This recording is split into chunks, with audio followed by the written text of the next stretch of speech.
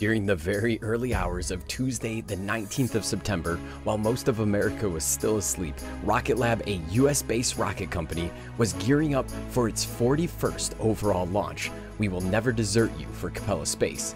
Backed by a beautiful sunset on the MAHIA Peninsula in New Zealand, the Electron rocket was poised to carry its fourth Capella Acadia 3rd Gen SAR Earth observation satellite to orbit. This would have been Rocket Lab and Capella's 4th successful flight in a row. This would have been Rocket Lab's 9th flight this year and their 20th successful flight in a row.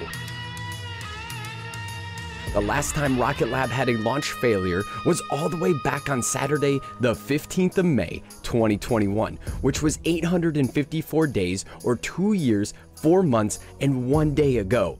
Quite an impressive streak for such a young company still under 50 total launches. After a brief hold in the countdown for space weather, which was most likely due to increased northern light activity, we heard the webcast host say, "Welcome back. Great news from Mission Control. We have recycled the count, and we are now listening." And then 10, 9, 8, 7, 6, 5, 4, 3, 2, 1. Liftoff.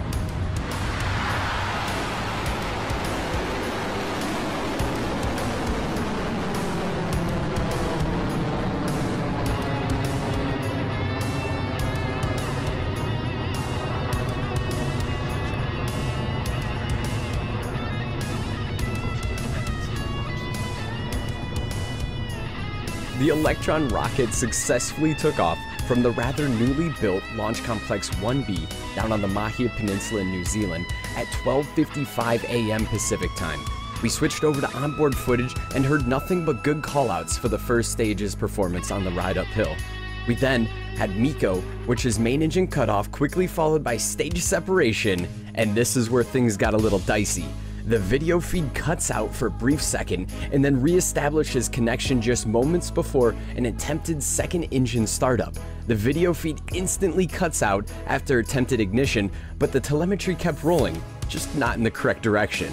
You can see what appears to be startup with a bunch of sparks, which have been noted in previous launches.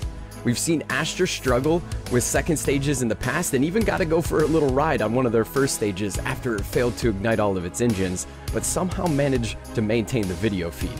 Rocket Lab quickly posted a press release on Business Wire noting that they will work closely with the FAA and supporting agencies to identify the cause and implement corrective actions and return to the pad shortly.